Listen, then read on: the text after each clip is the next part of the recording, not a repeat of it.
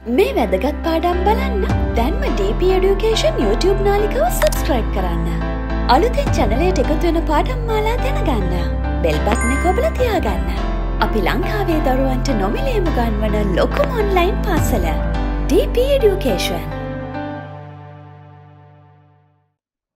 හරි පුතාලා, දැන් ඔන්න මේ පරිච්ඡේදය තුලිනුත් අපි කතා කරන්න යන්නේ අලුත් දැනුම් සම්භාරයක් ලබා ගන්න නේද? ඒතර අලුත් දැනුම් සම්භාරයක් ලබා ගන්නවා කියන්නේ පුතේ විවිධ මාතෘකා ගැන තමයි මේ වෙනකන් අපි කතා කරේ මේ ජෛව ගෝලය කියන පාඩම යටතේ නේද? විවිධාකාර ක්ෂේත්‍රයන් පුරා අපි කතා කරලා තියෙනවා. දැන් මෙතෙන්දි තවත් අලුත් එකක් තමයි අපි කතා කරන්නේ දිගුකල් පවත්නා කාබනික දූෂක කියලා අපි කියනවා. POPs නේද? POP කියලා කියන්නේ පුතේ එතන මේ කියන්නේ දිගුකල් පවත්නා කාබනික දූෂක. කෙටියෙන් අපි හඳුන්වනවා. තේරුණාද පුතාලට?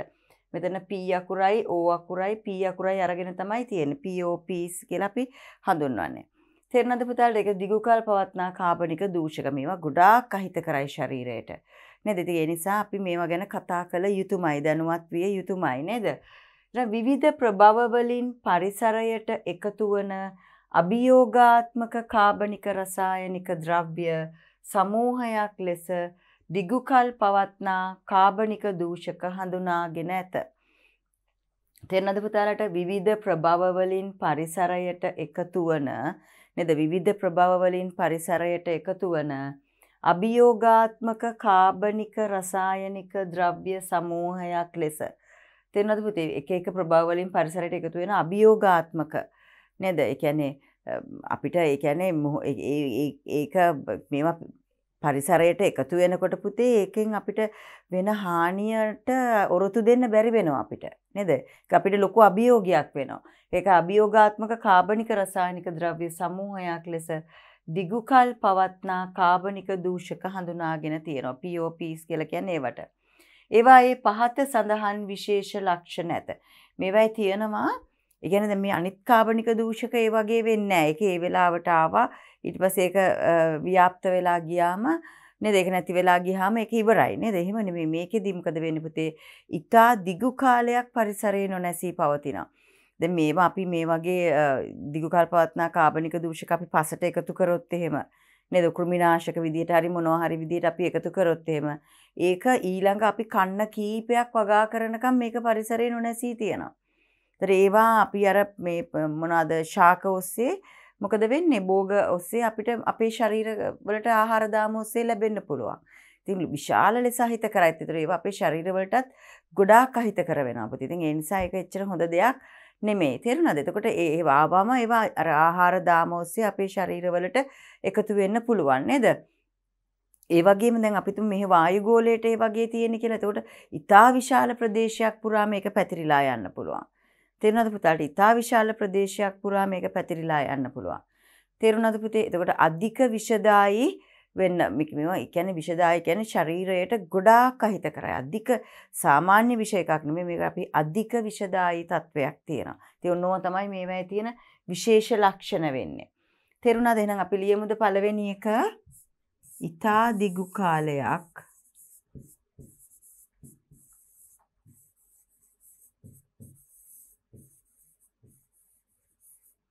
ඉතා දිගු කාලයක් පරිසරයේ නොනැසී පැවතීම.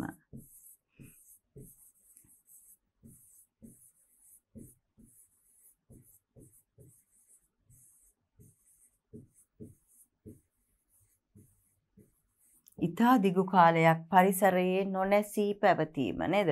ඒක විශේෂ ලක්ෂණයක්. ඒතර දෙවෙනි එක අපි ගත්තොත් එනවා පුතේ මොකක්ද?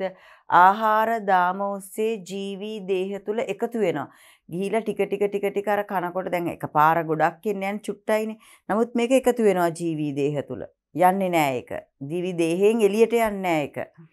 සමහර විෂ රසායනික ද්‍රව්‍ය ආහාරات එක්ක ඒවා අර යනවනේ යනකොට වකුගඩු වල වගේ එහෙම රැඳෙන්න පුළුවන්. මේකේ ඒ සියලුම දේවල් දේහය තුල රැඳෙනවා. වකුගඩු වල හෝ ඒ යම් තැනක කොහේ හෝ රැඳෙන්න පුළුවන් පුතේ. එහෙනම් අපි ලියමු දෙවැනි එක ආහාර දාම ඔස්සේ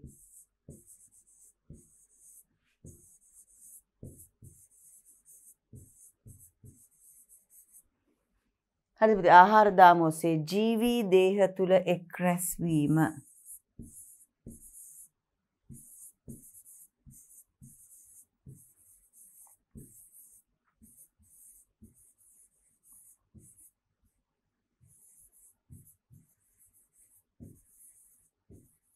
ආහාර දාම ඔස්සේ ජීවී දේහ තුල එක්රැස් වෙන්න පුළුවන්. තුන්වෙනි එක අපිට ගන්න පුළුවන් පුතේ මොකක්ද? ඊතා විශාල ප්‍රදේශයක් පුරා පැතිරිලා යන්න පුළුවන්. තේරුණාද? දැන් පොල් පසට එකතු කරත් පසේ දාන තැන විතරක් නෙමෙයි. ගොඩාක් ඈතට ඒක විහිදිලා යන්න පුළුවන්. ඊතා විශාල ප්‍රදේශයක් පුරා පැතිරී යාම.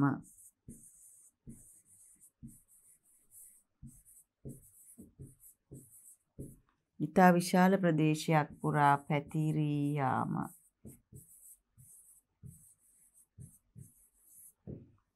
ඊතා විශාල ප්‍රදේශයක් පුරා පැතිරිලා යන්න පුළුවන් නේද?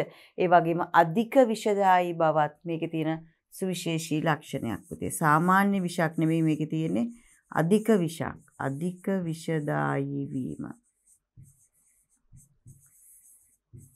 මෙන්න මේ වගේ ගොඩාක් අහිතකර ලක්ෂණ පුතේ මේවැයි තියෙනවා. තේරුණාද? ඒතර මෙලන් ඔන්න දිගුකල් පවත්නා කාබනික දූෂකවල තියෙන ලක්ෂණ නේද? ඉතා දිගු කාලයක් පරිසරයේ නොනැසී පවතිනවා.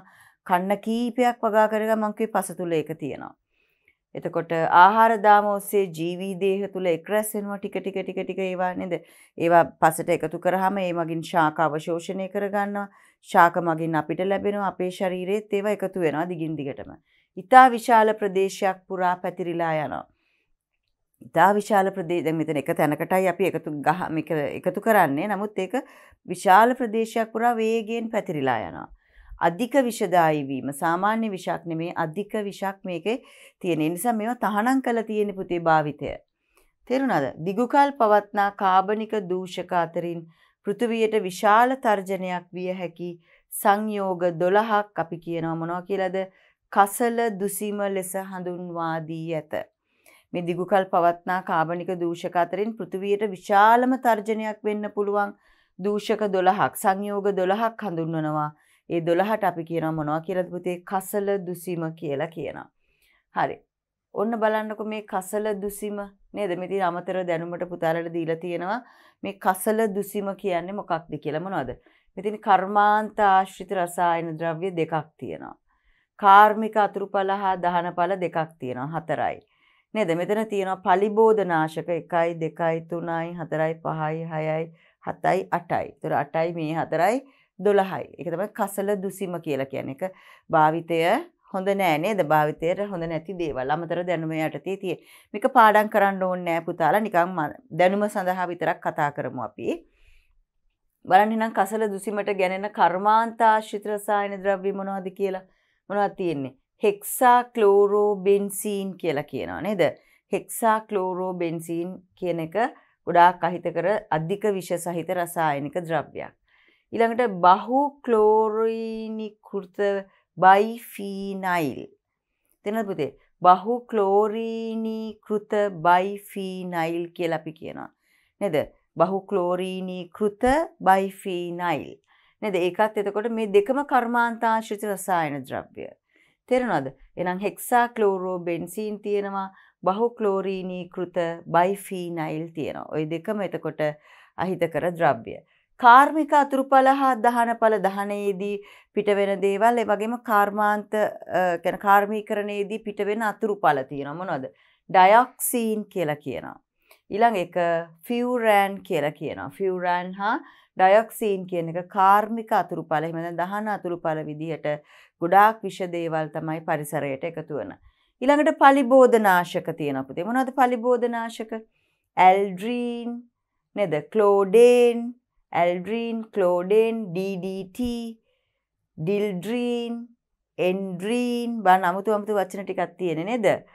හෙප්ටාක්ලෝර්, මිරෙක්ස්, ටොක්සාෆීන් කියලා තියෙනවා නේද? මෙන්න මේ දේවල් වැඩි ඇත්තටම පාවිච්චි කරන්න හොඳ දේවල් නෙමෙයි. මේ පලිබෝධනාශක විදිහට මේ දේවලුත් ගොඩාක් වෙලාවට භාවිතයෙන් ඉවත් කරලා තියෙන පුතේ. මොකද මේවා තහනම් හේතුව තමයි මේවා අධික විෂදායී වීම නිසා මේ ජීවීන්ට අහිතකර වීම තමයි මේවා භාවිතය තහනම් කරලා තියෙන්නේ. ඒතකොට මේවා තමයි ඔක්කොම අපි කියන්නේ පුතේ කසල දුසිම කියලා කියන්නේ මේකයි. අහිතකරම විෂ රසායන ද්‍රව්‍ය තමයි මෙතන තියෙන්නේ. පැහැදිලි නේද පුතාලට? කටපාඩම් කරන්න නම් ඕනේ නෑ පුතේ. හොඳට මතක තියාගන්න. තවත් සංයෝග රාශියක් දිගුකල් පවත්නා කාබනික දූෂක ගණයට අයත් වේ. ඊට අමතරව තවත් තියෙනවා කාබනික දූෂක රාශියක් තියෙනවා සංයෝග රාශියක් තියෙනවා මේ කාබනික දූෂක යටතට නේද? දිගුකල් පවත්නා කාබනික දූෂක මගින් පහත සඳහන් බලපෑම් ඇති කරයි. දැන් එතකොට මේවා දිගුකල් පවත්නා කාබනික දූෂක මං කියවනේ දැන් පොළවට ලැබිලා තියෙනකොට ඒවා කාලයක් තිස්සේ මේකේ බලපෑම් ඇති කරනවා කියලා පුතේ. ඒතර විවිධ රෝග තත්ත්වයන් ඇති කරන්න පුළුවන්. එතකොට ඒ වගේ මේ තියෙන එකයි දිගුකල් පවත්නා කාබනික දූෂක මගින් පහත සඳහන් බලපෑම් ඇති කරයි. විශේෂයෙන් රෝගී අවස්ථාවල් ඇති කරනවා. අපි බලමුද මොනවද කියලා? හරි. මොනවද පුතේ එතකොට වෙන්න පුළුවන් මේ කියන්නේ දිගුකල් පවත්නා දූෂක නිසා ඇති වෙන්න පුළුවන් දේවල්. මේවා ඉතින් ගොඩාක් කාලයක් යනකම් පුතාලා මං කියවනේ අර කියන්නේ කන්න කීපයක් යනකම් මේ භෝග වලට එනකොට ඒවා එතකොට ආහාරයට ගන්නකොට හානිය ඇති වෙන්න පුළුවන්. මොනවද වෙන්න පුළුවන්? උපතේදී ඇතිවන විකෘති තත්වයන් වෙන්න පුළුවන්. දැන් මේක අපි හිතමු මේ දිගුකල් පවත්නා දූෂක අඩංගු වෙලා තියෙන ආහාර ගර්භණී මවක් මේක ආහාරයට ගත්තොත් පුතේ දරුවෙකු මේ හම්බ වෙන්න ඉන්න කෙනෙක් මොකද වෙන්නේ? ඒ දරුවා ඉපදෙන අවස්ථාවේ විකෘති වෙලා ඉපදෙන්න පුළුවන්. තේරෙනවද? විකෘති තත්වයන් නැති වෙන්න පුළුවන්. ඒ වගේම සමහර අයට දැන් එහෙම ගර්භණී අය නෙමේ සාමාන්‍ය අය මේක ආහාරයට ගත්තොත් පිළිකා තත්වයන් නැති වෙන්න පුළුවන්. දිගු කාලයක් මේ දේවල් අර මං කිව්වේ ශරීරය තුල තැන්පත් වෙලා ඒ අවශ්‍ය ප්‍රමාණය ඉක්මවල ගිය ගමන් පිළිකා තත්වය ඇති වෙන්න පුළුවන්. ඒ වගේම කුඩා දරුවන්ට වගේ මේ දේවල් බුද්ධිය හීන වීම වෙන්න පුළුවන්. ඒගොල්ලන්ට ඒතර බුද්ධිමත් බවක් නැහැ. ඒගොල්ලන්ට ඉගෙන ගන්න බෑ.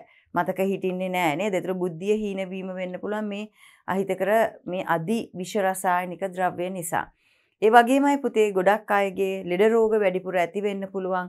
ප්‍රතිශක්තිය හීන වෙනවා. ඒ ලෙඩ රෝග ඇතිවීම ඒ කියන්නේ ඇතිවීම වළක්වන්නේ ප්‍රතිශක්තිය මගින් ශරීරයේ මේ ප්‍රතිශක්තිය හීන වෙනවා. ප්‍රතිශක්තිය හීන වුණාම මොකද වෙන්නේ? ලෙඩ රෝග ගොඩාක් වැළඳෙනවා මේ විෂ රසායනික ද්‍රව්‍ය නිසා. ඒ වගේමයි ප්‍රජනක පද්ධතිය දුර්වල වෙනවා. එතකොට දරුවන් ඇති කිරීමේ හැකියාව නැති වෙනවා. තේනවා දරුවන් කියන්නේ ඇති කිරි බිහි කිරීමේ හැකියාව නැති වෙනවා. මොකද ප්‍රජනක පද්ධතීන් දුර්වල වෙන්න පුළුවන්. ඉතින් ඔන්න ඔය වගේ දිගු කාලීනව අපිට ඇති මේ කියන්නේ තත්වයන් කියන්නේ රෝගාබාධ තත්වයන් ඒ වගේම ආබාධිත තත්වයන් ඇති කරන්න පුළුවන් මේ වගේ දිගුකල් පවත්නා විෂ රසායනික ද්‍රව්‍ය අපේ ශරීර තුලට ගියොත් නේද? එහෙනම් ඒක තමයි මෙතෙන්දි කියන්නේ දිගුකල් පවත්නා කාබනික දූෂක මගින් පහත සඳහන් බලපෑම් ඇති කරන්න පුළුවන්. අපි ලියමු එහෙනම් පළවෙනි එක තමයි මොකක්ද පුතේ? උපතේදී ඇතිවන විකෘති. උපතේදී ඇතිවන විකෘති. උපතේදී ඇතිවන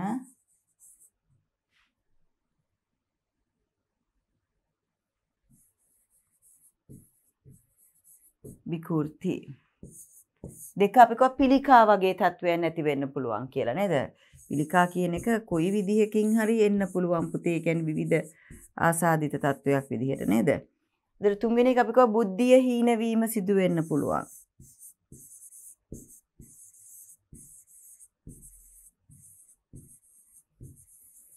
බුද්ධිය හීන වීම වෙන්න පුළුවන්. හතරවෙනි එක අපි කිව්ව පුතේ ප්‍රතිශක්තිය අඩු වෙන්න පුළුවන්. ප්‍රජනක පද්ධතිය දුර්වල වෙන්න පුළුවන් කියලා කිව්වා නේද? ප්‍රජනක පද්ධතිය දුර්වල වෙන්න පුළුවන් කියලා කිව්වා. ප්‍රතිශක්තිය හීන වීම. හරි ප්‍රතිශක්තිය හීන වීම ඊළඟට අපි කියනවා ප්‍රජනක පද්ධති දුර්වල වීම. ප්‍රජනක පද්ධති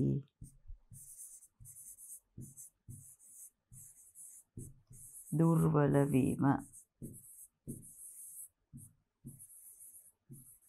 ප්‍රජනක පද්ධති දුර්වල වෙන්න පුළුවන් නේද? ඔන්නෝව තමයි පුතේ එතකොට දිගුකල් පවත්නා කාබනික දූෂක මගින් ඇති කරන බලපෑම්. වෙනවද පුතාලට මේ වගේ බලපෑම් ඇති කරනවා. ඉතින් මේවා ගොඩාක් හානිකරයි. ඉතින් ඒ නිසා ඒවා භාවිතය අතිශයින් තහනම් කරලා තියෙන ඒවා පාවිච්චි කරන්න හොඳ නෑ. නමුත් පුතාලා මිනිස්සුන් දැන් ගොඩාක් වෙලාවට කරන්නේ අර තමන්ගේ වාසිය විතරනේ බලන්නේ වෙන කෙනෙකුට මොනවා හරි වුණත් ප්‍රශ්නයක් නෑ. එහෙනම් මොකද කරන්නේ වගා කටයුතු කරනකොට මේවා හොරෙන් ගෙනල්ලා මේ දේවල් දානවා. දාලා මොකද කරන්නේ? ඒගොල්ලෝ බලන්නේ ඒගොල්ලන්ගේ වාසිය පමණයි මේක මේ පලිබෝධනාශක මේවා නැති වෙලා හොඳ මේ පළදාවක් ලබාගෙන විකුණන්නේ. ඒවා ආහාරයට අරගෙන ඒ මිනිසුන් විනාශක වෙන එක ගැන හිතන්නේ නැහැ නේද? ඒ නිසා තමයි මේ දේවල් ඔක්කොම ඇති වෙන්නේ. දරුවෝ හම්බ වෙමින් ඉන්න අය හිටියොත් හම්බෙන් ළමයි විකෘති වෙන්න පුළුවන්, පිළිකා ඇති වෙන්න පුළුවන්. එහෙම නැත්නම් බුද්ධිය හීන වෙන්න පුළුවන් පොඩි ළමයින්ගේ නම් නේද? ප්‍රතිශක්තිය හීන වෙනවා, දිගටම රෝග වලට ගොදුරු වෙන්න පුළුවන්. ඒතර මරණයට පවාපත් වෙන්න පුළුවන්. ප්‍රජනක පද්ධති දුර්වල වෙනවා කියන්නේ ආයි දරුවෝ බිහි කරන්න බැරි වෙන්න පුළුවන්. එතකොට පුතාලා මේ විදිහට ප්‍රජනක පද්ධති දුර්වල වෙන්න පුළුවන්. ඉතින් මේ වගේ අහිතකර තත්ත්වයන් නැති වෙන නිසා මේවා භාවිතයේ කිසිසේත්ම සුදුසු නෑ නේද? පැහැදිලි නේද? පේනව නේද පුතාලට? හරි. දැන් බලමු පුතාලා අපි ඊළඟට පරිසර දූෂණයේ අහිතකර බලපෑම් මොනවද කියලා. දැන් පරිසර දූෂණය වෙන විවිධාකාර අපි කතා කරා. නේද? මේ දූෂණය වෙනකොට මේ පරිසරය මොනවද එන අහිතකර බලපෑම්? මේවා අපිට මූලිකවම කතා කරන්න පුළුවන් පුතේ ඍජු බලපෑම් මොනවද කියලා. පරිසර දූෂණයේ ඍජු බලපෑම් මොනවද? නේද? අපි කතා කරා මේක අම්ල වැසි ඇතිවීම ගැන අපි කතා කරා. අපි කිව්වා කාබන් ඩයොක්සයිඩ්, ඊට පස්සේ නයිට්‍රජන් ඩයොක්සයිඩ්, ඊට සල්ෆර් ඩයොක්සයිඩ්, සල්ෆර් ට්‍රයොක්සයිඩ් වගේ නේද? වායුන් ජලයේ දිය වෙනකොට වැසි ජලයේ දිය වෙලා නේද? අපි කිව්වා අම්ල වැහි ඇති වෙන්න පුළුවන් කියලා. මේ නිසා විවිධ හානි ජීවීන්ට වෙන්න පුළුවන් කියලා අපි කිව්වා. නේද පුතාලා? ගොඩනැගිලි වලට වෙන්න පුළුවන්, ප්‍රතිමා වලට වෙන්න පුළුවන් නේද? සුවිශේෂී හානි වෙන්න පුළුවන් කියලා අපි කතා කරා. අම්ල වැසි ඇතිවීම යටතේ අපි කිව්වා අම්ල වැස්ස පිළිබඳව පෙර සඳහන් කර ඇත. ඒකයි කියන්නේ. අපි ඒ ගැන ගොඩාක් දේවල් කතා කරා නේද පුතාලා? කාර්මික අපද්‍රව්‍ය වන නයිට්‍රජන් හා සල්ෆර් වල ඔක්සයිඩ් පරිසරයට මුදා හැරීම හේතුවෙන් ඇතිවන අහිතකර තත්වයක් ලෙස එය විස්තර කර ඇත. අපි කිව්වා ගොඩාක් වෙලාවට පුතේ මොනවද? සල්ෆර් ඩයොක්සයිඩ් නේද? සල්ෆර් ඩයොක්සයිඩ් වායුව, නයිට්‍රජන් ඩයොක්සයිඩ් වායුව නේද? එතකොට කාබන් ඩයොක්සයිඩ් වායුව මේ වගේ දේවල් තමයි අපි කිව්වේ මොනවද? මේවා වර්ෂා ජලයේ දියවීමෙන් තමයි නේද? වර්ෂා ජලයේ දියවීමෙන් තමයි අපි කිව්වා මේ අම්ල වැසි ඇති වෙන්නේ. වර්ෂා ජලයේ දියවීම නිසා අපි කිව්වා අම්ල වැහි ඇති වෙනවා. ඒ වයින් වෙන හානි ගැන අපි කතා කරා. ජලජ ජීවීන්ට හානි වෙනවා කියලා කිව්වා. ශාක වලට, වගාවන් වලට හානි වෙනවා කියලා අපි කතා කරා නේද පුතේ? දැන් ඒ ගැන අපි පහුගිය පරිච්ඡේදවල කතා කරපු හින්දා මෙතෙන්දි මම දිග විස්තරයක් පුතාලට ගේන්නේ නෑ. පැහැදිලි නේද පුතාලට? ඒතර මේක පුතේ පරිසර දූෂණයේ තියෙන ඍජු බලපෑමක්. ඒ නිසා තමයි මේක නැවත ආපහු මේ දන්වලා තියෙන්නේ පුතාලට. හරි. දැන් අපි බලමු ඊළඟට ගෝලීය උණුසුම වැඩිවීම. මම ඒකත් පුතාලට කිව්වා මේ ගෝලීය උණුසුමත් වැඩි වෙන්න පුළුවන් පරිසර දූෂණයේ ඍජු බලපෑමක් ලෙස. නේද පුතාලා? දැන් එතකොට මම කිව්වා දැන් ගෝලීය මේ වගේ හරිතාගාර වායු විමෝචනය කරනකොට නේද මොකද වෙනවා කියලා කිව්වේ? අර හරිතාගාර වායු ආචරණය ඇති වෙන්න ඒක අර අහිතකර ලෙස බලපාන්න පුළුවන් කියලා කිව්වා. මේ හරිතාගාර වායු වැඩිපුර තියෙනකොට මොකද වෙන්නේ? සූර්යාගේ ඉඳන් එන තාප කිරණ පරාවර්තනය වෙලා යනකොට අර හරිතාගාර වායු මගින් වැඩි කොටසක් අවශෝෂණය කරගන්නවා. ඊටු ටික තමයි ආපහු යවන්නේ වායුගෝලයට. එතකොට මොකද වෙන්නේ පුතාලා? ඒ අවශෝෂණය කරගන්නේ ආපහු පරාවර්තනය වෙලා එනවා පෘථිවි ගෝලය තුලට. ඉතින් වැඩි මේ වායු ප්‍රමාණයක් තියෙනකොට වැඩි ප්‍රමාණයක් පරාවර්තනය වෙලා එනවා. එතකොට මොකද වෙන්නේ පුතාලා? අර ගෝලීය උණුසුම වැඩි වෙනවා. ගෝලීය උණුසුම ගොඩාක් වැඩි වෙනවා නේද? හරිතාගාර වායු වන කාබන් ඩයොක්සයිඩ්, මෙතේන්, අපි කියනවා මීතේන් කියලාත් කියනවා නේද? ක්ලෝරෝ ෆ්ලුවරෝ කාබන්, CFC වායුව කියලා අපි කියනවා. වැනි බහු පරමාණුක අණු වලින් යුතු වායු වර්ග ඉහළ සාන්ද්‍රණයකින් යුතුව පවතින වායුගෝලය තුලද හරිතාගාර ආචරණය මගින් ඇති කරන බලපෑම අධික වේ නේද? ඒ වගේ ගොඩක් තියෙනකොට සාමාන්‍ය තත්වයේ තියෙනකොට පුතේ ඒ ආපහු පරාවර්තනය වෙලා එන උණුසුම අපි කිව්ව තියෙන්න ඕනි කියලා ඒක. නේද? අපේ එදිනෙදා ජෛව ක්‍රියාකාරීත්වය සඳහා ඒ උණුසුම තිබිය යුතුයි.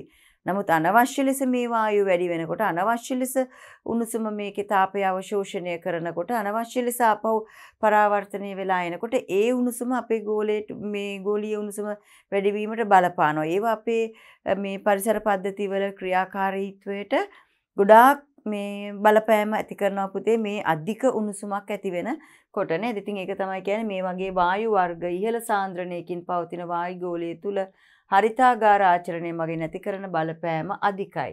පෘථිවියට ලැබෙන සූර්ය තාපයෙන් විශාල කොටසක් නේද? පෘථිවියට ලැබෙන සූර්ය තාපයෙන් විශාල කොටසක් පරාවර්තනීය වී යලිත් පෘථිවි පෘෂ්ඨයෙන් ඉවත් වෙලා යනවා. තේරෙනවද පුතාලට? පෘථිවියට ලැබෙන සූර්ය තාපයෙන් විශාල කොටසක් නේද? අපි මේක කතා කරා. මොකද වෙන්නේ පුතේ මෙහෙම තියෙනවා. අපි කිව්වා මෙහෙම පෘථිවි ගෝලය තියෙනවා කියලා. කිව්වා මෙතන තියෙනවා සූර්යයා ඉන්නවා නේද? ඒතර මේ හරිය තමයි මේ තියෙන්නේ මොනවද? හරිතාගාර වායු තියෙනවා. ඒතර මෙතන සූර්යාගේ ඉඳන් එන මේ කිරණ මොකද වෙන්නේ පෘථිවි ගෝලයට වැදිලා මේ තාප කිරණ සමහර ඒවා ආපහු පරාවර්තනය වෙලා යනවා. මේ පරාවර්තනය වෙලා යනකොට සමහර ඒවා මෙතන අවශෝෂණය කරලා ආපහු නැවත මේ පෘථිවියටම මේ පෘථිවි ගෝලය තුලටම ආපහු පරාවර්තනය වෙනවා. මේක මේ වායු ප්‍රමාණය වැඩි වෙනකොට අවශෝෂණය කරන ප්‍රමාණය වැඩි. නේද? එතකොට මොකද වෙන්නේ පුතේ? වැඩිපුර පරාවර්තනය වීම සිද්ධ වෙන්න පුළුවන් නේද? එතකොට වැඩිපුර පරාවර්තනය වීම මේ විදිහට සිද්ධ වෙන්න පුළුවන්. ඒතකොට ඒක අහිතකරයි. ඒක තමයි කියන්නේ. පෘථිවියට ලැබෙන සූර්යතාපයෙන් විශාල කොටසක් පරාවර්තනය වී යලිත් පෘථිවි පෘෂ්ඨයෙන් ඉවත් වී යයි. නේද? මේ එන ටික ආපහු නැවත පරාවර්තනය වෙලා ඉවත් වෙනවා. නමුත් වායු ගෝලයේ හරිතාගාර වායු සාන්ද්‍රණය ඉහළ යෑමත් සමගම පෘථිවියෙන් තාප කිරණ ඉවත්ව යන ප්‍රමාණය අඩු වෙනවා. මෙහිම යන එක අඩු වෙනවා. මොකද වෙන්නේ පුතේ මේ හරිතාගාර වායු තට්ටුව විසින් මේවා අවශෝෂණය කරගන්නවා නේද? එසේ වන්නේ එම වායු අණු තාප කිරණ අවශෝෂණය කර පරාවර්තනය කිරීමෙනි. මේවා අවශෝෂණය කළා ආයි පෘථිවියටම එවනවා මේ ටික. තේරෙන පරාවර්තනය කිරීමෙනි. එමගින් වායු ගෝලයේ උෂ්ණත්වය ඉහළ යාම සිදු වී මිහිතලය උණුසුම් වෙනවා. මෙන්න මේ ක්‍රියාවලිය නිසා මොකද වෙන්නේ පුතේ? මිහිතලය උණුසුම් වීම වැඩි වෙනවා නේද? මේක ඉස්සර තිබුණේ මේක කියන්නේ සාමාන්‍ය ප්‍රමාණය. එතකොට මේක ආපහු එන එක අපිට ප්‍රයෝජන වුණා මං කිව්වා. මොකද මිහිතලය උණුසුම්ව තියාගන්න. මේ එනවා ආපහු යන හින්දා ආපහු මේ එන ටිකෙන් අර මොකද වෙන්නේ? අර උණුසුම තියාගත්තා. නමුත් ඒක ඕනාවට වඩා එන්න ගියාම මොකද වෙන්නේ පුතාලා? ඒ උණුසුම මිහිතලයට දරා ගන්න බැරි වෙනවා. නේද? එතකොට මේ හරිතාගාර වායු ප්‍රමාණය වැඩි වෙනකොට අවශෝෂණය කරන ප්‍රමාණයත් වැඩි. එතකොට ආපහු පරාවර්තනය කරන ප්‍රමාණයත් වැඩි වෙනවා. පැහැදිලි නේද පුතාලට? ඒක තමයි අපි කියන්නේ ගෝලීය උණුසුම වැඩිවීම කියලා. මොකද මේකට කියන්නේ පුතේ අපි ගෝලීය උණුසුම වැඩිවීම. එතකොට මේ ගෝලීය උණුසුම වැඩිවීම නිසා ඇතිවන පාරිසරික වෙනස් වීම රූපයේ පෙන්වා ඇත. මෙන්න බලන්න ගෝලීය උණුසුම වැඩි වුණාම මොකද වෙන්නේ කියලා බලන්න පුතාලා. මොකද වෙන්නේ කියන්න මට. මේකෙදී ඔන්න මේ පැත්තෙන් අපි ගමු. මොකද වෙන්නේ? මේ තියෙන පෘෂ්ඨය ඇසල වාත උෂ්ණත්වය ඔන්න වැඩි වෙලා තියෙනවා. මේ උෂ්ණත්වය ගොඩක් වැඩි. දැන් මොකද වෙන්නේ? මේ ද්‍රවාසන්නයේ තියෙන ග්ලැසියර්, අයිස්, මේ හිමවැස් ඔක්කොම දිය වෙනවා. ඇයි දැන් උණුසුම වැඩිනේ ගෝලීය උණුසුම. උතුරු වර්ධ ගෝලයේ දකුණු වර්ධ ගෝලයේ තියෙන ග්ලැසියර්, අයිස් ඔක්කොම දිය වෙනවා. දිය වෙලා මොකද වෙන්නේ? මෙහෙම ගලාගෙන එනවා කොහෙටද එන්නේ? මුහුදට. මෙතන මුහුදට ගලාගෙන එනවා. නේද? මේ ඔක්කොම ග්ලැසියර් අයිස් දිය වෙලා වෙන යන්න තැනක් නැහැ ඒවා. ඒක ඔක්කොම මුහුදට ගලාගෙන එනවා. එතකොට මොකද වෙන්නේ? මේ තියෙන ඉහළ උෂ්ණත්වයක් තියෙන්නේ දැන් මෙතන නේද? ගොඩ බිමට ඉහළ උෂ්ණත්වයක් දැන් ලැබිලා තියෙන්නේ ගොඩක්. එතකොට මුහුදු මට්ටම මොකද වෙන්නේ පුතේ? දැන් මේ ද්‍රවාසන්නයේ තියෙන අයිස් කඳු කියන්නේ පොඩි කඳු ටිකක් නෙමෙයිනේ. මුළු උත්තර අර්ධ ගෝලයේම දක්ෂිණ අර්ධ ගෝලයේම විශාල අයිස් කඳුනේ තියෙන්නේ. අධික ජල ප්‍රමාණයක් ඒවැයි තියෙනවනේ. ඒක ඔක්කොම ගලාගෙන ආවම මුහුදු මට්ටම මොකද වෙන්නේ? වැඩි වෙනවා. නේද? මුහුදු මට්ටම වැඩි වෙනවා. මේ තියෙන මුහුදු මට්ටම ඉහළ යනවා එතකොට. මේ වාතයේ උෂ්ණත්වය වැඩි වෙනවා. ඒ වගේ එතකොට මෙතන මුහුදු මට්ටමත් වැඩි වෙනවා. ඒතර මේ සාගර තාප අන්තර්ගතය මොකද වෙන්නේ පුතේ? මෙතන මොකද වෙන්නේ? වැඩි වෙනවා නේද? ඒ කියන්නේ මේකත් තව මේ මිහෙත් ඔක්කොම රස්නේයිනේ. එතකොට මොකද වෙන්නේ? මේ මුහුදු ඔක්කොම මේ මුහුදේ තියෙන ඔක්කොම මේ මුහුදු පෘෂ්ඨයේ උෂ්ණත්වය ඔක්කොම වැඩි වෙනවා. මුළු මුහුදු පෘෂ්ඨයේ උෂ්ණත්වය වැඩි වෙනවා. මෙහෙන් එන ඒවත් එනවා. මේ උඩින් එන වාතයත් එක්ක මුහුදු පෘෂ්ඨයේ උෂ්ණත්වය සම්පූර්ණයෙන්ම වැඩි වෙනවා. මුහුදු අයිස් එහෙම ඔක්කොම දිය වෙලා යනවා නේද? සමහර පැතිවල තියෙනවනේ සීතල පැතිවල තියෙන මුහුදු වල තියෙන අයිස් ඒව ඔක්කොම දිය වෙනවා. දිය වෙලා මොකද වෙන්නේ පුතේ? සාගරවල ඉහළ උෂ්ණත්වයක් ඇති වෙනවා. සාගරවල ඉහළ උෂ්ණත්වයක් ඇති වෙනකොට මොකද වෙන්නේ? ඔයගොල්ලෝ දන්නවා ද්‍රව උෂ්ණත්වය වැඩි වෙනකොට ප්‍රසාරණය වෙනවා. ප්‍රසාරණය වෙනකොට මොකද වෙන්නේ? මේ පරිමාව වැඩි වෙනවා. පරිමාව වැඩි වෙනවා කියලා කියන්නේ මොකද්ද පුතාලා? මේ දැන් මේකේ කොහොමත් මේ ග්ලැසියර් දිය වෙලා ඇවිල්ලා උඩට ඇවිල්ලා තියෙන මුහුදු මට්ටම තවත් වැඩි වෙනවා. වැඩි වුණාම මොකද වෙන්නේ? සුනාමි තත්වයක් ඇති වෙනවා. ඒ ඇති වෙන සුනාමි තත්වය නිසා කුඩා දූපත් ඔක්කොම මොකද වෙන්නේ පුතේ යට වෙනවා. තේරෙනවද? කුඩා දූපත් ඔක්කොම යට වෙනවා. යට වෙනවා ආර්ද්‍රතාවයේ ගොඩාක් අඩු වෙනවා මේ වෙලාවේ. අධික උණුසුමක් නේ තියෙන්නේ. ආර්ද්‍රතාවයක් ඇත්තෙම නෑ. ඒතකොට මෙතන ඉන්න ජීවීන් ගොඩකට ජීවත් වෙන්න බෑ. එතකොට ඒ උණුසුමට. තේරුණාද? දැනටත් ඒ කාලයට වඩා දැනට උණුසුම වැඩි වුණාමත් ඔයගොල්ලෝ අහලා තියෙනවා උණුසුම නිසා මිය ගිය ජීවීන් හිටියා. නේද? උණුසුම නිසා දැන් බඳ වෙලාම ගිය ජීවීන් ඉන්නවා. ඒගොල්ලන්ට මේ උණුසුමට ඔරොත්තු දෙන්න බෑ. දැන් මෙහෙම ටික මිහිතලේ උණුසුම් වෙනකොට පුතේ තව ජීවීන් නැති වෙලා බඳ වෙලා යන්න පුළුවන් නේද පුතාලා? ඒතර එන්නේ මේ වගේ තත්වයන් තමයි ඇති වෙන්න පුළුවන්. තේරෙන මේ අම්ල වැහි ඇති වෙනවා ඒ ඇස්සේ නේද? පේනවද පුතාලට මේ? නේද? මේ වගේ තත්වයන් ඇති වෙන්න පුළුවන්. ඉතින් ඒ නිසා මොකද වෙන්නේ පුතාලා මේ උණුසුම වැඩි වෙනකොට එහෙනම් මේ වගේ ද්‍රවාසන්නේ තියෙන හිම කඳු අයිස් ඔක්කොම ග්ලැසියර දිය වෙලා මුහුදු වලට ඇවිල්ලා මුහුදේ පරිමාව වැඩි වෙලා මුහුදේ උෂ්ණත්වය අධික වෙනවා. උෂ්ණත්වය අධික වෙනකොට ප්‍රසාරණය වෙලා පරිමාව වැඩි වෙලා මොකද වෙන්නේ? මුහුද සුනාමි තත්වයකටපත් වෙලා එතන කුඩා දූපත් සියල්ල ජලයෙන් යට වෙලා යන්න පුළුවන්. තේරුණාද පුතාලට? ඔන්න ඔය තත්වයක් ඇති වෙන්න පුළුවන් මේ ගෝලීය උණුසුම වැඩිවීම නිසා. ඉතින් මිනිසාගේ අදූරදර්ශී ක්‍රියා නිසා තමයි මේක ක්‍රමෙන් මේ තත්වය ඇති වෙන්නේ පුතේ. නේද? ඒ නිසා මිනිසුන් හරියට පරිසරය හරියටම නිසි ලෙස පරිහරණය කරනවා නම් මේ වගේ දේවල් එන්න බෑ. සමතුලිත තත්වයක තියෙන්න ඕනේ නේද? ඉතින් මේ වගේ අහිතකර තත්ත්ව ඇති වුණොත් එහෙම අනාගතයේදී පුතේ මේ තත්වයකට මුහුණ දෙන්න වෙන්න පුළුවන්. හරි. දැන් අපි බලමු එහෙනම් ඊළඟට ගෝලීය උණුසුම් වීම නිසා ඇති කරන අහිතකර බලපෑම් සමහරක් මොනවද කියලා බලමු. දැන් අපි කතා කරා නේද පුතේ? අපි දැන් ලියමු බලන්න එහෙනම් මොනවද මේ ගෝලීය උණුසුම් වීම නිසා ඇති කරන අහිතකර බලපෑම් මොනවද කියලා. හරි. අපි දැන් කතා කරානේ ගොඩාක් ඒවා නේද? මොනවද වෙන්නේ? අයිස් කඳු දිය වෙනවා. ඒවා ඔක්කොම ගලාගෙන එනවා. සාගර ජලයේ උණුසුම් වෙනවා. සුනාමි තත්ත්ව ඇති වෙනවා. දූපත් යට වෙනවා. ජීවීන් මිය යනවා. ওই දේවල් තමයි නිරන්තරයෙන් සිද්ධ වෙන්නේ නේද? හරි. අපි බලමු එහෙනම් පුතේ මොනවද මේ ඇති කරන බලපෑම් කියලා අපි ලියමු බලන්න. මොනවද? එක ලෝකයේ දේශගුණික රටා වෙනස් වෙන්න පුළුවන් මේ හේතුව නිසා. නේද? ලෝකයේ දේශගුණික රටා වෙනස් වීම. ලෝකයේ දේශගුණික රටා වෙනස් වීම වෙන්න පුළුවන්. නේද? දේශගුණික රටා වෙනස් වෙනවා. ඒ ඉතින් දැන් උණුසුම වැඩි වෙනවා. අර සීතල ප්‍රදේශවල සීතල නැති වෙලා යනවා. නේද පුතේ? එතකොට ඒ වගේ වෙනස්කම් ඇති වෙන්න පුළුවන්. දේශගුණයේ වෙනස්කම් ඇති වෙන්න පුළුවන්. ඊළඟට අපි කිව්වා ද්‍රවාසන්නයේ නේද? නැත්නම් ද්‍රව ප්‍රදේශවල ඇති ග්ලැසියර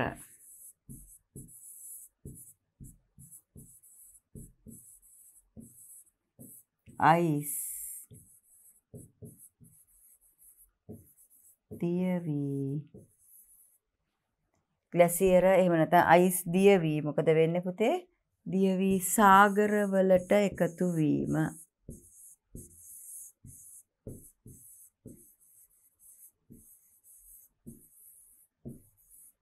ඊට පස්සේ මොකද වෙන්නේ? සාගර ජලය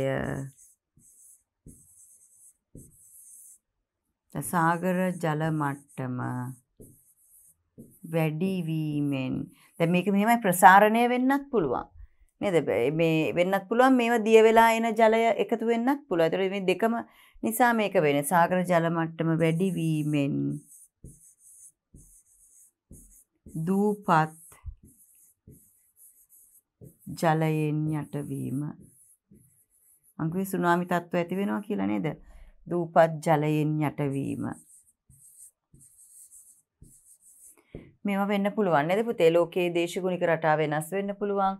ද්‍රව ප්‍රදේශවල ඇති ග්ලැසියර් අයිස් දිය වෙලා සාගරවලට එකතු වෙන්න පුළුවන්. සාගර ජල මට්ටම වැඩි වීමෙන් දූපත් ජලයෙන් යටවීම සිද්ධ වෙන්න පුළුවන්. ඔන්න ඔය වගේ දේවල් වෙන්න පුළුවන්. පැහැදිලිද පුතාලට නේද? එහෙනම් මේවා තමයි ගෝලීය උණුසුම් වීම නිසා ඇති කරන අහිතකර බලපෑම්. මෙහෙම වුණොත් පුතේ මොකද වෙන්නේ? දූපත් බහුතරයක් ජලයෙන් යට වෙලා විනාශ වෙලා යන්න පුළුවන් නේද? සුනාමි තත්ත්වයන් නැති වෙලා. ලංකාව වගේ රටවල් වුණත් එහෙම වෙන්න පුළුවන් අනාගතයේදී නේද? ඒ වගේ තත්ත්වයන් ඇති වුණොත් මොකද දූපත්නේ තියෙන්නේ නේද? එතකොට ඒ නිසා ඒ වගේ වෙන්න පුළුවන්. ඒ නිසා මේ තත්ත්වය වළක්ව ගන්න අපි පරිසරය සමතුලිතව තියාගන්න ඕනේ. පැහැදිලි නේද පුතාලට? හරි. දැන් බලමු අපි එහෙනම් ඕසෝන් ස්තරය හායනය ගැන. ඕසෝන් ස්තරය හායනය ගැන. දැන් මේක නම් ඔයගොල්ලෝ අහලා තියෙනවා පොඩි පන්තිවලදී.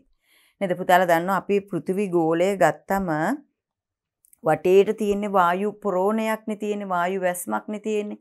මේකේ ඉහළ වායු තට්ටුවක තියෙනවා මේ ඕසෝන් ස්තරය O3 කියන නේද? ඕසෝන් කියන වායු ස්තරයක් තියෙනවා. මේ ඕසෝන් ස්තරය හරිය වැදගත් වෙනවා පුතාලා. එකක් තමයි අර සූර්යාගේ ඉඳන් එන හිතකර පාරජම්බුල කිරණ පෘථිවිය වෙතට එන එක වළක්වනවා මේ ඕසෝන් ස්තරය මගින්. ඒතර නමුත් දැන් මොකද වෙලා තියෙන්නේ මේ මිනිසාගේ අදූරදර්ශී ක්‍රියා නිසා පිට කරන විෂ වායූන් නිසා මේ ඕසෝන් ස්තරය තනින් තනින් සිදුරු වෙලා තියෙනවා. ඒතර සිදුරු වෙලා තියෙන තැන් වලින් මොකද වෙන්නේ? රහිතකර කිරණ පොළව වෙතට දැන් එමින් පවතිනවා නේද? ඇවිල්ලා තියෙන්නේ ගොඩක් ඒවා. ඒතර ඒ වගේ තැන්වල මොකද වෙන්නේ පුතේ නේද? මිනිසුන්ට විවිධ රෝගාබාධ පිළිකා තත්වයන් වගේ ඇති වෙන්න පුළුවන් මේ හේතුවෙන්. තේරුණාද පුතාලට? හරි. අපි බලමු. ඕසෝන් යනු ඔක්සිජන් වලින් පමණක් සමන්විත ත්‍රි පරමාණුක අණු සහිත වායුවක. ඒ කියන්නේ අපි ඔක්සිජන් අපි කියන O3 කියලා කියන්නේ. O3 ත්‍රි පරමාණුක අණුවක් කියන්නේ ඒකයි. එතකොට පෘථිවි පෘෂ්ඨයේ සිට කිලෝමීටර් 25ක් පමණ ඉහළින් ඉතාමත් තුනී ඕසෝන් වායු ස්තරයක් පවතිනවා. කිලෝමීටර් 25ක් විතර ඈතින් තියෙනවා පුතේ මේ ඕසෝන් වායු ස්තරය වටේටම තියෙනවා. හරියට පොරෝණයක් වගේ මුළු ගෝලයම ආවරණය වෙලා තියෙන එකෙන්. ඉහළ වායු ගෝලයේදී ඔක්සිජන් වායුව පාරජම්බුල කිරණ අවශෝෂණය කර පරමාණුක ඔක්සිජන් හදනවා. ඉහළම වායු ගෝලයේදී මොකද කරන්නේ පුතාලා? මේ ඔක්සිජන් වායුව අර පාරජම්බුල කිරණ අවශෝෂණය කරලා පරමාණුක ඔක්සිජන් හදනවා. ඔක්සිජන් පරමාණු හදනවා. ඒ කියන්නේ නේද? මෙම පරමාණුක ඔක්සිජන් අතිශයින් ප්‍රතික්‍රියාශීලී. ඇයි දැන් සාමාන්‍යයෙන් පුතේ තියෙන එක ද්විත්ව පරමාණුක අණු එහෙම නැත්නම් ත්‍රිත්ව ඒ කියන්නේ O2 O3 විදිහටනේ ඔක්සිජන් සාමාන්‍යයෙන් භාවිතේ පවතින්නේ. නමුත් අර පාරජම්බුල කිරණ අවශෝෂණය කරාට පස්සේ මේගොල්ලෝ පරමාණුක ඔක්සිජන් හැදුවම ඒක ප්‍රතික්‍රියාශීලී වැඩි. මොකද ඒගොල්ලෝ බලන්නේ ආයි එකතු වෙලා මේ විදිහට O2 හදන්නනේ බලන්නේ. එහෙනම් ප්‍රතික්‍රියාශීලීත්වය ගොඩාක් වැඩි ඒගොල්ලන්ගේ.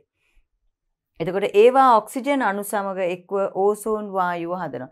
එතකොට ඒගොල්ලෝ බලන්නේ තව කාත් එක්ක හරි එකතු වෙලා ඒගොල්ලොන් සම්පූර්ණ වෙන්න නේද? ඉතින් එතකොට ඒගොල්ලෝ මොකද කරන්නේ? අර O2 එක්ක එකතු වෙලා කියන්නේ ඔක්සිජන් වායුව එක්ක එකතු වෙලා මොකද කරන්නේ? O3 හදනවා. O3 කියලා කියන්නේ ඕසෝන් වායුව හදනවා. තේරුණාද පුතාට මං කියපු එක? දැන් ඉහළ අහසේදී මොකද වෙන්නේ? ඉහළ වායු ගෝලයේදී සූර්යාගේ ඉඳන් එන පාරජම්බුල කිරණ නේද? මෙතන අපි කිව්වේ නේද? ඉහළ කියන ඔක්සිජන් වායුව පාරජම්බුල කිරණ අවශෝෂණය ඉහළ වායු ගෝලයේදී ඔක්සිජන් වායුව පාරජම්බුල කිරණ අවශෝෂණය කරගෙන පරමාණුක ඔක්සිජන් හදනවා. මේ පරමාණුක ඔක්සිජන්ට නිකන් ඉන්න බෑ. හරි ප්‍රතික්‍රියාශීලී. ඒගොල්ලෝ මොකද කරන්නේ ඊට පස්සේ කොහොම හරි අර ඔක්සිජන් වායුව අණු එක්ක එකතු වෙලා O3 වායුව හදනවා. මෙන්න මේක තමයි ඕසෝන් වායුව කියලා කියන්නේ. මෙලෙස සෑදෙන ඕසෝන් යලිත් ඔක්සිජන් බවට පත්වෙමින් ස්වාභාවික සමතුලිතතාවයක් ඇති කර ගන්නවා. මේ විදියට හදෙන ඕසෝන් වායුව යලිත් ආපහු ඔක්සිජන් වායුව බවට පත්වෙවි මොකද කරන්නේ පුතේ? ස්වාභාවික සමතුලිතතාවයක් ඇති කරගන්නවා. ස්වාභාවික සමතුලිතතාවයක් ඇති කරගන්නවා. සූර්යාගේ නිකුත් වන අධිශක්ති පාරජම්බුල කිරණ අල්ට්‍රා වයලට් කිරණ කියලා කියනවා. අපි වෙනද අධිශක්ති පාරජම්බුල කිරණ නේද? පෘථිවි පෘෂ්ඨය කරා ළඟාවීම වළක්වන ආරක්ෂක වියනක් ලෙසින් ඕසෝන් ස්තරය ක්‍රියාත්මක වෙනවා. තේරුණාද පුතාලට? මොකද්ද පුතේ වෙන්නේ එතකොට? සූර්යාගෙන් නිකුත් වන නේද මෙතින්? සූර්යාගෙන් නිකුත් වන අධිශක්ති පාරජම්බුල කිරණ පෘථිවි පෘෂ්ඨය කරා ළඟාවීම වළක්වන ආරක්ෂක වියනක් ලෙසින් ඕසෝන් ස්තරය ක්‍රියාත්මක වෙනවා. තේරුණාද පුතාලට? නමුත් ක්ලෝරෝ ෆ්ලුෝරෝ කාබන් කියන්නේ CFC නයිට්‍රික් ඔක්සයිඩ් NO වැනි වායු ඕසෝන් අණු බිඳ හෙළමින් ඕසෝන් ස්තරය විනාශ කරනවා. ඒක මේ කියන්නේ ආරක්ෂක ආවරණයක් විදියට තිබුණාට පුතේ මේ CFC වායුව විශේෂයෙන්ම ඒක ගොඩාක් අහිතකරයි. නයිට්‍රජන් ඔක්සයිඩ් වායුව මොකද කරන්නේ? මීතේන් වගේ වායුව මොකද කරන්නේ පුතේ? මේ ඕසෝන් ස්තරය හානි කරලා සිදුරු කරනවා. මේ තියෙන ඕසෝන් අණු බිඳ හෙලනවා. බිඳ හෙලලා ඕසෝන් ස්තරය විනාශ කරනවා. ඕසෝන් අණු ඒ කියන්නේ O3 එක කඩලා දානවා. ඉහළ වායු ගෝලයේදී ක්ලෝරෝ ෆ්ලුවරෝ කාබන් වායුව සූර්ය ශක්තිය ලබා ගනිමින් පරමාණුක ක්ලෝරීන් බවට පත් වෙනවා. මේගොල්ලෝ ඉහළ වායු ගෝලයට ගිහිල්ලා නේද මේ ඕසෝන් ස්තරය විනාශ කරලා මොකද කරන්නේ පුතේ? සූර්ය ශක්තිය අරගෙන නේද දැන් සූර්ය ශක්තිය දොර කෙලින්ම වැටෙනවනේ. පරමාණුක ක්ලෝරීන් බවට පත් වෙනවා. මෙම පරමාණුක ක්ලෝරීන් ඕසෝන් සමග ප්‍රතික්‍රියා කරමින් ඕසෝන් අණු බිඳ දානවා. තේරුණාද පුතාලට? එතකොට මොකද වෙන්නේ? මේ CFC වායුව ඔන්න වායු ගෝලයට ගියාට පස්සේ ඉහළ වායු ගෝලයේදී මොකද වෙන්නේ? අර සූර්ය ශක්තිය අරගෙන මේකේ මොකද වෙන්නේ පුතේ? මේ ක්ලෝරෝ ෆ්ලුවරෝ කාබන් මොකද වෙන්නේ? ඒකේ අණු වෙන් වෙනවා නේද? ඒකේ අණු වෙන් වෙනවා. මෙතෙන්දී මොකද වෙන්නේ? වායු ගෝලයේදී ක්ලෝරෝ ෆ්ලුවරෝ කාබන් වායුව සූර්ය ශක්තිය ලබාගෙන පරමාණුක ක්ලෝරීන් හැදෙනවා. මේ අණු බිඳිලා ඉවර වෙලා පරමාණුක ක්ලෝරීන් හැදෙනවා. ඒ පරමාණුක ක්ලෝරීන් ඕසෝන් එක්ක මොකද කරන්නේ? ප්‍රතික්‍රියා කරලා ඕසෝන් අණු බිඳලා දානවා. ඔන්න ඕක තමයි වෙන්නේ. නේද? ඒ හින්දා මේ ක්ලෝරෝෆ්ලෝරෝ කාබන් වගේ දේවල් වැඩි මේ කියන්නේ මුදා හරීම ගොඩාක් දැන් නම් ගොඩක් වෙලාවට පුතේ ඒක කන්ට්‍රෝල් කරලා තියෙන ඒත් සමහර රටවල් තියෙනවා ඒක එච්චර ගණන් ගන්නේ නැහැ මේවා වැඩිපුර මේ මුදා හරිනවා. එතකොට මොකද වෙන්නේ? දැන් ඒ වගේ තැන්වල මේ ඕසෝන් වියනට හානි වෙන්න පුළුවන්. ඒක වෙන්නේ මේ ක්ලෝරෝෆ්ලෝරෝ කාබන් ඉහළ වායු ගෝලයට ගියාට පස්සේ සූර්ය ශක්තිය අරගෙන අර පරමාණුක ක්ලෝරීන් බිඳ හෙලනවම නේද? පරමාණුක ක්ලෝරීන් බිඳ හෙලුවම ඒ පරමාණුක ක්ලෝරීන් තමයි මේ ඕසෝන් එක්ක ප්‍රතික්‍රියා කරලා මේ ඕසෝන් වියනට හානි කරන්නේ. ඒවා බිඳ දාන්නේ නේද? මේ ඕසෝන් අණු බිඳ දැමීම තමයි සිද්ධ කරන්නේ. තේරෙනව නේද? දැන් කොහොමද මේක වෙන්නේ කියලා අහුවොත් පුතාලට CFC වායුවෙන් මේක වෙන්නේ කොහොමද කියලා අහුවොත් කියන්න පුළුවන් නේද? එතකොට කොහොමද ක්ලෝරෝෆ්ලෝරෝ කාබන් මගින් ඕසෝන් වියන බිඳලා දාන්නේ? එතකොට ඔයගලන්ට කියන්න පුළුවන් කොහොමද ක්ලෝරෝෆ්ලෝරෝ කාබන් ඉහළ වායු ගෝලයට ගියාම සූර්ය ශක්තිය ලබාගෙන මොකද කරන්නේ? පරමාණුක ක්ලෝරීන් බවට පත් වෙනවා. නේද පුතේ? ඒක බිඳ හෙලලා පරමාණුක ක්ලෝරීන් බවට පත් වෙනවා. මේ පරමාණුක ක්ලෝරීන් ඕසෝන් සමග ප්‍රතික්‍රියා කරලා මොකද කරන්නේ පුතේ? ඕසෝන් අණු බිඳ දැමීම සිදු කරනවා. අන්න ඒ විදිහට තමයි ඕසෝන් වියනට හානි සිදු කරන්නේ. තේරෙනව නේද? එහෙනම් කොහොමද කියලා මේ ඕසෝන් ස්තරය හායනය වීම තේරෙනව නේද පුතාලට? හරි. දැන් එහෙනම් අපි බලමු වායු ගෝලයේ ඇති නයිට්‍රික් ඔක්සයිඩ්ද මේ අයුරින් ඕසෝන් සමග ප්‍රතික්‍රියා කරමින් ඕසෝන් අණු බිඳ දානවා නේද? ක්ලෝරෝෆ්ලෝරෝ කාබන් වගේම නයිට්‍රික් ඔක්සයිඩුත් මේ ක්‍රියාව කරනවා. ඕසෝන් වියන ක්ෂය වීමෙන් එහි සිදුරු ඇතිවේ. එහි ප්‍රතිඵලයක් ලෙස අධිශක්ති පාර ජම්බුල කිරණ පෘථිවියට ළඟා වෙනවා නේ. දන්න එක තමයි දැන් අපි කිව්වේ. නේද පුතාලා? දැන් අපි කිව්වා දැන් මෙහෙම පෘථිවිය තියෙනවා නම් නේද? අපි කිව්වා මේ පෘථිවියේ වටේට තියෙනවා කියලා හරියට මෙන්න මෙහෙම නේද? ඔන්න ඔය වගේ කියන්නේ මේකේ තියෙනවා වටේට ඔන්නෝම. මේ වටේටම තියෙනවා පොරෝණයක් විදියට වායු ගෝලයේ තියෙනවා. අපි හිතමුකෝ මේක තමයි ඕසෝන් ස්තරය කියලා. නේද පුතේ? මේක තමයි ඕසෝන් ස්තරය කියලා හිතුවොත් එහෙම මේ ඕසෝන් ස්තරය මොකද වෙන්නේ පුතාලා? දැන් මේ විදියට සූර්යාගේ ඉඳන් එන අර පාර ජම්බුල කිරණ මේගොල්ලෝ මෙහෙම අවශෝෂණය කිරීමක් මෙතෙන්දි වෙනවා. නේද පුතේ? එතකොට මේ පාර ජම්බුල කිරණ එන්නේ නැහැ. එන්නේ හොඳ කිරණ විතරයි මෙතෙන්ට එන්නේ. අනිත් ඒවා මෙතෙන්දි නවතිනවා. නේද? පාර ජම්බුල කිරණ මේ මෙහාට එම වළක්වනවා එතකොට. එතකොට මේක වළක්වනකොට ඒක අපිට මේ ගොඩාක් හිතකරයි. මොකද පෘථිවි ජීවීන්ට මේක හිතකර නිසා. නමුත් මෙහෙන් අපි මුදා හැරියොත් එහෙම මොනවද? CFC වායුව වගේ දේවල්. එතෙන්දි මොකද කරන්න පුතේ? මේක සිදුරු කරන්න පුළුවන්. තැන් වලින් මේ සිදුරු කරන්න පුළුවන්. මේගොල්ලෝ මොකද කරන්නේ? මේ සූර්ය ශක්තිය ලබා ගන්නවා. මේ CFC වායුවටත් මේ සූර්ය ශක්තිය ලබා ගන්න පුළුවන් ඉහළ හසෙදී. ලබාගෙන මොකද කරන්නේ? යා පරමාණුක ක්ලෝරීන් බවට පත් වෙලා ඒ පරමාණුක ක්ලෝරීන් මේ ඕසෝන් එක්ක ප්‍රතික්‍රියා කරලා මේකේ තියෙන ඕසෝන් නේද? මේ දිගටම තියෙන ඕසෝන්. මේ ඕසෝන් එක ප්‍රතික්‍රියා කළා මොකද කරන්නේ පුතාලා? මේ ඕසෝන් ප්‍රතික්‍රියා කළා මේක ඕසෝන් ස්තරය බිඳ හෙලනවා. නේද? ඕසෝන් ස්තරය බිඳ හෙලනවා. බිඳ හෙලුවම මොකද වෙන්නේ? මේ වගේ සිදුරු තැන් තැන් වල ඇති වෙන්න පුළුවන්. පැහැදිලි නේද පුතාලට? ඔන්න ඕක තමයි එහෙනම් ඕසෝන් වියන හායනය වීම කියලා කෙරෙන්නේ. හරි පුතේ. දැන් මේක ගොඩාක් අහිතකර තත්වයක් අන්න ඒක නිසා තමයි ඒ කියන්නේ එච්චර කතා කරේ අපි. දැන් අපේ රටවල් මුහුණ දෙන ගැටලු තමයි පුතාලා මේවා. දැන් ඔයගලන්ට උනත් දැන් ඔන්න මේ ගොඩක් වෙලාවට CFC වායුව මුදා හරින දේවල් භාවිතය අඩු කරන්න ඕනේ. දැන් විශේෂයෙන් මේ වායු සමීකරණ යන්ත්‍ර වලින් නේද? CFC වායුව මේ යන ශීතකරණ වලින් යනවා. ඉතින් ඒවා තින් භාවිතය අඩු වෙන්නේ නැහනේ. ඉතින් ඒ නිසා ඒවා වෙනුවට වෙනත් විකල්ප දේවල් යොදා ගන්න බලන්න ඕනේ. ඒවා නිකුත් වෙන්නේ නැති වෙන එක්ක ඒවා පෙරිලා යන විදිහට නේද? අන්න ඒ වගේ විකල්ප ක්‍රියාමාර්ග ගන්න ඕනේ. පුතාලා දැකලා තියෙන ඉස්සර වගේ නම් ඔය තිබුණා ගොඩක් වෙලාවට ඔය දැන් නම් ඒක භාවිතය තහනම් කළ නිසා ඒවා දැන් ආපහු පාවිච්චි කරන්නේ නැහැ. ඔය සමහර සුවඳ විලවුන් වර්ගවල බලන්න CFC වායුව තියෙනවා. ඒතරේ නමුත් දැන් ඒව භාවිතය මේ තහනම් කරලා තියෙන. ඒ නිසා ඒව නැති ඒවා තමයි දැන් වෙළඳපළට එන්නේ. ඊළඟට ওই ගොඩක් ටිපෙක්ස් වගේ දේවල් වල මේ වායුව තියෙනවා. දැන් ඒකත් තහනම් කළ නිසා ඒව නැති ඒවා තමයි දැන් වෙළඳපළට එන්නේ. ඉතින් මේ වගේ දැන් ගොඩාක් දුරට ඒවා අඩු කරමින් යනවා. නේද? නමුත් තාම ඉති ශීතකරණ වගේ දේවල් ඒවා භාවිතයේ තිබිය යුතුයි. නේද? වායු සමීකරණ යන්ත්‍ර සඳහා විකල්ප දේවල් යොදා ගැනීම සිදු කරන්න වෙනවා අනාගතයේදී නේද? ඊට පුතේ ඕසෝන් වියන ක්ෂය වීම නිසා පෘථිවිය දෙසට පැතිරෙන පාර ජම්බුල කිරණ මගින් ඇති කරන අහිතකර බලපෑම් කීපයක් පහත දැක්වේ. තේරෙනවද පුතාට? ඕසෝන් වියන ක්ෂය වීම නිසා ඕසෝන් වියන ක්ෂය වෙනකොට පෘථිවිය දෙසට පැතිරෙන පාර ජම්බුල කිරණ මගින් ඇති කරන අහිතකර බලපෑම් ගොඩක් තියෙනවා. මම කිව්වේ මොනවද කියන්නේ? පිළිකා වගේ තත්ත්ව, විවිධ රෝග තත්ත්ව, අර ඇසේ සුද ඇතිවීම නේද? ওই වගේ රෝග තත්ත්වම තමයි පුතේ වැඩිපුර ඇති වෙන්න පුළුවන්. මේක නිසා මේවා ඒ පාර ජම්බුල කිරණ වැටෙන එක එච්චර හොඳ දෙයක් නෙමෙයි නේද? විශේෂයෙන් අපි කිව්වා දැන් අර සමට බලපානවා කියලා සම කියන්නේ ගොඩක් අඳුරු පැහැ කියන්නේ කළු පැහැයක් වගේ තියෙන අයට නම් මේකේ බලපෑම ගොඩක් අඩුයි. සම සුදු පැහැයක් තියෙන අයට මේ බලපෑම ගොඩක් වැඩි නේද? ඒගොල්ලන්ගේ පාර ජම්බුල කිරණ අර සමට අවශෝෂණය කරනවා. එතකොට මේ වෙන්න තියෙන හානිය ගොඩාක් වැඩි කළු අයට වඩා සුදු අයට නේද? ඉතින් ඒ නිසා ඒක එන්නෙම නැත්තම් ඕසෝන් වියන තියෙනවා නම් අපිට මොන අයටවත් කිසි හානියක් නැහැනේ. මේ ඕසෝන් වියන සිදුරු වීම නිසා තමයි මේ වගේ හානි සිදු වෙන්නේ. හරි. අපි එහෙනම් ලියමුද පුතාලා මොනවද මේ අහිතකර බලපෑම් කියලා? පළවෙනි එක අපි ලියමු මොනවද? ඇසේ සුද ඇතිවීම. බහුලව ඇති වෙන්න පුළුවන් මේ తත්වය.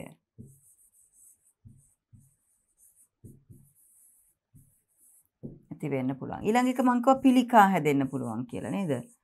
සමේ පිළිකා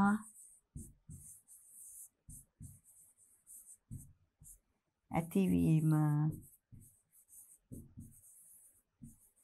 ඒ වගේම එක වැඩිපුර වැඩෙන්න පුළුවන් පුතේ මේ තව එනකොට. වර්ධනය වීම. සමේ පිළිකා ඇතිවීම හා වර්ධනය වීම වෙන්න පුළුවන්. එතන දැසේ සුද ඇතිවීම වෙන්න පුළුවන්. සමේ පිළිකා ඇතිවීම හා වර්ධනය වීම වෙන්න පුළුවන්. ඊළඟට ජීවීන්ගේ විකෘති තත්වයන් ඇති වෙන්න පුළුවන්.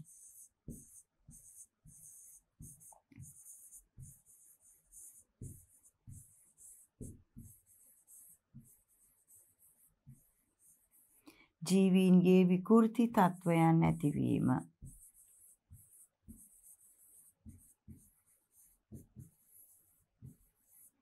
ජීවීන්ගේ විවිධ විකෘති තත්වයන් ඇති වෙන්න පුළුවන්. නේද? මේ පාර ජම්බුල කිරණ හේතු කරගෙන. ඊළඟට පුතේ මේවා ඊට පස්සේ ප්‍රභා සංශ්ලේෂණයේ අඩුවීම නිසා මොකද වෙන්නේ? ඵලදාව අඩු වෙන්න පුළුවන් නේද? ප්‍රභා සංශ්ලේෂණයේ අඩුවීම නිසා ඵලදාව අඩු වෙන්න පුළුවන්.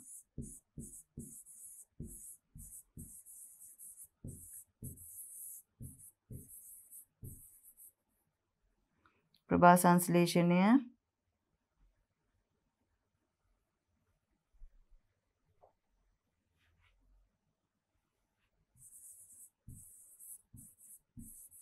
ප්‍රභා සංශ්ලේෂණය අඩාල වීම නිසා අස්වැන්න අඩු වෙන්න පුළුවන්.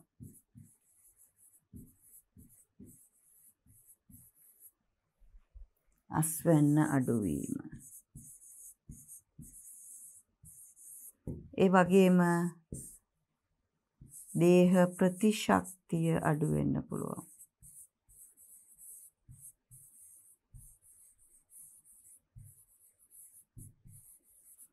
දේහ ප්‍රතිශක්තිය අඩුවීම වෙන්න පුළුවන්.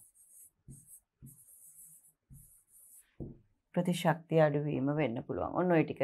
ඇසේ සුද ඇතිවීම, සමේ පිළිකා ඇතිවීම හා වර්ධනය වීම, ජීවීන්ගේ විකෘති තත්වයන් ඇතිවීම, ප්‍රභා සංශ්ලේෂණය අඩාල වීම නිසා අස්වැන්න අඩුවීම, දේහ ප්‍රතිශක්තිය අඩුවීම වෙන්න පුළුවන්. නේද? ඔන්න ඔය දේවල් තමයි පුතේ අහිතකර බලපෑම්. පාරජම්බුල කිරණ මගින් ඇති කරන අහිතකර බලපෑම් තමයි අපි කතා කරේ. හරි. දැන් එහෙනම් එතකොට පේනව නේද පුතාලට මේ විදිහට පාරජම්බුල කිරණ පෘථිවියට ආවම වෙන්න පුළුවන් අහිතකර ප්‍රතිඵල කොච්චරක්ද කියලා බලන්න පුතාලා නේද? රෝග තත්වයන් ඇති වෙනවනේ. ඉතින් මේ ඕසෝන් වියන හානි කරාමනේ මේ දේවල් වෙන්නේ. ඒතර කවුද මේක කරන්නේ? මිනිසා විසින්මනේ කරන්නේ. ඉතින් මිනිසා විසින් මේක හරියට පාලනය කරා නම් මේ තත්වයන්ගෙන් අපිට ආරක්ෂා වෙන්න පුළුවන් නේද? බානකො ඇසේ සුද ඇතිවීම කියන රෝගී තත්වය ඒතර බහුලව ඇති වෙන්න පුළුවන්. පිළිකා තත්වයන් හිතන්න පුතේ නේද? ඒක ගොඩාක් වෙලාවට මර්ධනය කරන්න බෑනේ. ඒක වැඩිපුර වර්ධනය වීමත් සිදු වෙනවා මේ පාරජම්බුල කිරණ නිසා. එතකොට විකෘති තත්වයන් ඇති වෙන්න පුළුවන් ජීවීන්ගේ, ඉපදෙන දරුවන්ගේ, ජීවීන්ගේ නේද වෙන්න පුළුවන්. ඒ රස්වැන්න අඩු වෙනවා. එතකොට ආහාර හිඟයක් ඇති වෙනවා. ඒ හින්දා දේහ ප්‍රතිශක්තිය අඩු වෙනකොට මේ රෝග වැළඳීමේ හැකියාව ගොඩාක් වැඩි වෙනවා. ඉතින් ගොඩාක් අහිතකර තත්වයක් තමයි පුතාලා මේ ඇති වෙන්නේ මේ පාරජම්බුල කිරණ නිසා. ඒතකොට ඒක වෙන්නේ මිනිසාගේ අදූරදර්ශී ක්‍රියා නිසා. අහිතකර වායූන් නේද පරිසරයට මුදා හැරීමෙන් තමයි මේ ක්‍රියාවලිය සිදු වෙන්නේ. එහෙනම් පුතාලා දැන් ඔන්න ඕගොල්ලෝ කරුණු රාශියක් මේ පරිච්ඡේදය යටතේ ඉගෙන ගත්තා. පරිසර දූෂණය පිළිබඳව, ඒවයින් ඇතිවන විපාක, ඒවා කොහොමද අපි පාලනය කරගන්නේ නේද? ඔගේ කරුණු රාශියක් මේ පරිච්ඡේදය යටතේ පුතාලා ඉගෙනගෙන තියෙන්නේ. හරි පුතාලා, තවත් ඒ හා සම්බන්ධ කරුණු කතා කරන්න අපි ඊළඟ පරිච්ඡේදය තුලින් හමු වෙමු. මේ වැදගත් පාඩම් බලන්න දැන්ම DP Education YouTube නාලිකාව subscribe කරන්න. අලුතෙන් channel එකට එකතු වෙන පාඩම් මාලා දැනගන්න. bell button එක ඔබලා තියාගන්න. අපි ලංකාවේ දරුවන්ට නොමිලේම ගන්වන ලොකුම online පාසල DP Education.